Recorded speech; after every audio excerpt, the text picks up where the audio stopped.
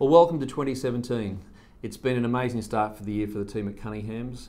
We've had some great success and we've really been able to capitalise on continuing strong market from last year. We did have expectations that things might have changed, but it's been fuelled by the amazing amount of buyers in the marketplace. Just this last weekend, for example, we had on average 18 groups of people through every open home. So that's a pretty impressive number.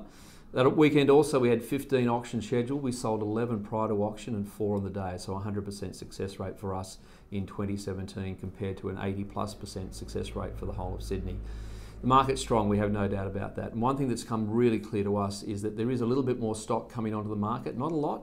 In fact, the numbers across Sydney are probably running a little bit less than they were last year. That in itself causes problems.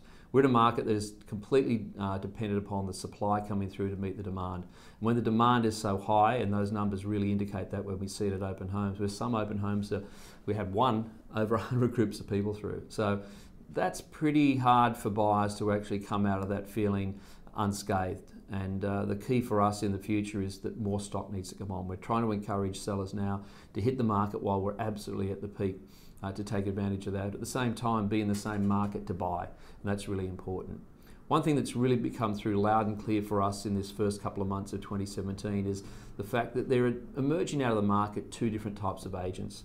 There's those agents who just go through the process, and we call them process agents. They just connect the dots to a certain point in a very, very simple manner and hope for a result. Then there's what we call a performance professional agent, the agent who understands how to find the hidden premium in every property. And one of our auctions on the weekend was the perfect example of that, 14 Beacon Hill Road, Beacon Hill. A lesser agent possibly could have sold that before auction at what the vendor was hoping to achieve. And the temptation was there.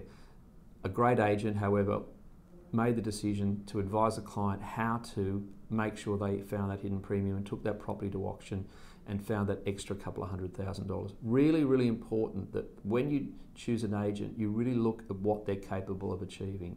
And the skills and the expertise and the knowledge that goes into that cannot be underestimated. It's something that we really want to make sure our clients understand, that there are significant differences between a process agent and a performance agent. So on that note, it's been a great start to the year. We expect some phenomenal results over the next of February and through into March, leading up to Easter. And there's some great stock coming on. So hopefully we will see you out there on the weekend. Enjoy.